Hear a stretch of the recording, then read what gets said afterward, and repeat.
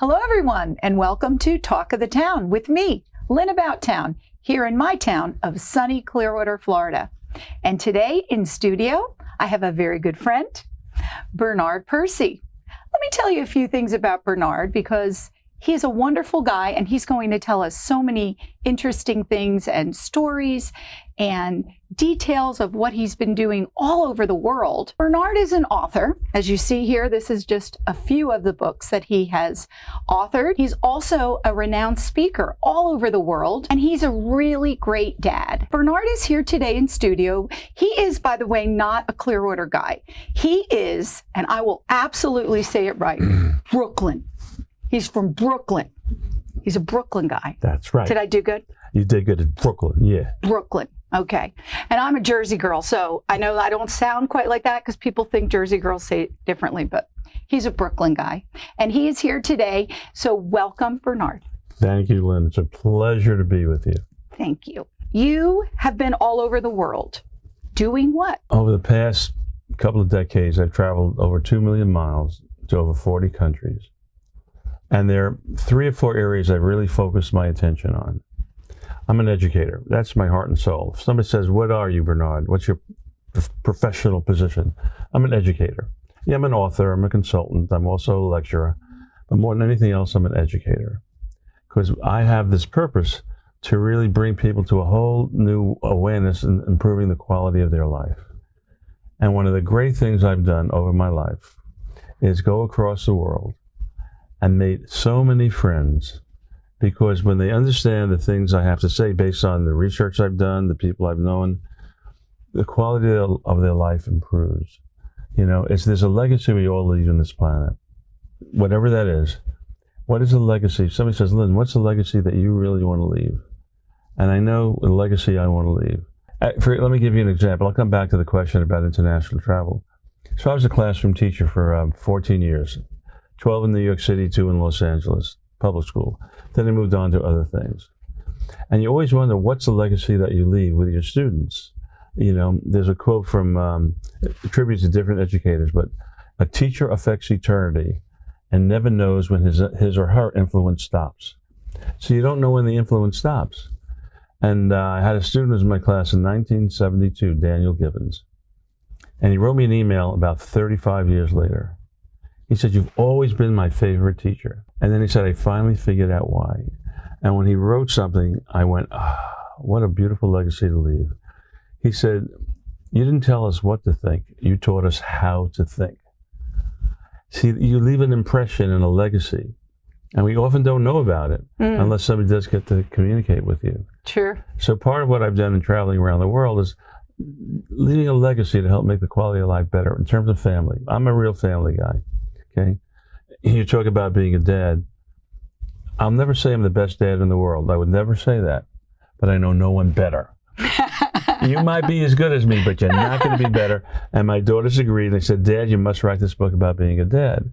Okay, and I've introduced people to concepts and ideas that help improve the quality of their life and their relationship with their family, which I love. And I love getting those responses years later, you know, and you don't only put the drop there and all of a sudden, years later, you find out that drop expanded into an ocean. That's incredible. So this is not something everyone does. No. You have traveled over 2 million miles to 40 countries. What were these travels all about? I'm sure it wasn't just one thing, because we know you're an educator. We know you're an author. We know you're a consultant. What was this all about? There are probably 3 areas I was focusing on. There's an organization called Applied Scholastics that deals with improving the quality of education around the world. And I was on their advisory board, and I spoke at a lot of their conferences and so on. And I'd be invited to different facilities or organizations around the globe that are connected with Applied Scholastics to talk about education, to talk about families and parenting, and then to talk about a program I developed to help handle one of the biggest ruins, one of the biggest problems everywhere I travel. What do I really want to do with my life that's the right thing for my career or education path? It is such a major ruin everywhere you go. I mean, every country. So many people who go to college and they major in a subject, a huge percentage are not doing what they went to school for. And they don't know what to do, and they don't figure out, how do you figure out what's the right thing to do? Yeah. And they take a guess. They go, I put the finger in the air and I go, which way is the wind blowing? Oh, maybe that's the right thing. What's the trend? Yeah, Winston Churchill has a great line. He says, America will always do the right thing after having exhausted all the possibilities. And that's what happens to so many people trying careers. Well, I'll do this, and they settle for what they're doing, but they don't have that joy, that sense of responsibility that they love, and that self-respect we all seek. And when you're doing something that you know is not the right thing for you, okay. And so I developed a program called the Foundations of Brilliance that helps people figure out what's the right path to take. The Foundations of Brilliance. Because everybody has areas of brilliance. Everybody does. But how do you look at it? What do you major in college? How do you pick your major? I originally started the program because I'm an educator, and that's my heart and soul. And I looked at kids graduating from high school who don't know what they want to do. What should they major in? What should they do? And they have no idea, or they're guessing, I'll maybe do this. So I developed this program, and I called up their parents when I was piloting the program, said, I'm developing a program. I'd like to work with your son or daughter to help them figure out what they really want to study, what they really want to do with their life. And I'm not exaggerating when I said every single parent I spoke to, and they were like in the teens, right? 15, 20, said, I need this. When I went to college, I had no idea what I wanted to major in, okay? And when I found out this concept that talent, inherent personality, and basic purpose go together as a package. It's a package of all three things. A lot of people say, everybody is looking for purpose. What's my statement of purpose? What's the direction I want to go in? Something like 170, 180,000 books have been written on purpose. All right, but that's only one of the three things to know. Second, people say, do what you love to do, personality, and you'll never work a day in your life. Well, I love to sing, and I'll never work a day in my life. Because I don't have that You're sure not going to get paid a day in your life. Because I don't have that third component, the talent. So it's a talent, your personality, and the purpose, the reason why you do things. And I had no idea how to think to find my career path. I said, well, first I became a Russian major. I have no idea why. I didn't know. I'll try Russian. Then I tried psychology, and I realized... That's a hard language, by the way. Yes, and I knew it wasn't for me. And I wasn't a very good student of languages, to be honest.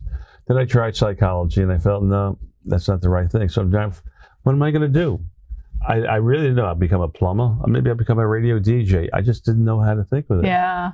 But I realized something. So personalities, your attitude, your interests, behavioral patterns, the lifestyle you want to lead. I said, well, maybe I can become a teacher. Oh, I didn't know anything about my talents or anything about a purpose that aligned to that.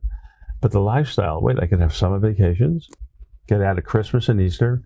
I don't have to be a billionaire. I got to give me a good salary. I can lead a comfortable life. And I love working with kids. Okay, so I had the personality. But luckily for me, one, I found I did have the talent. And secondly, there was a purpose that really drove and inspired me and impelled me. And I found those things later.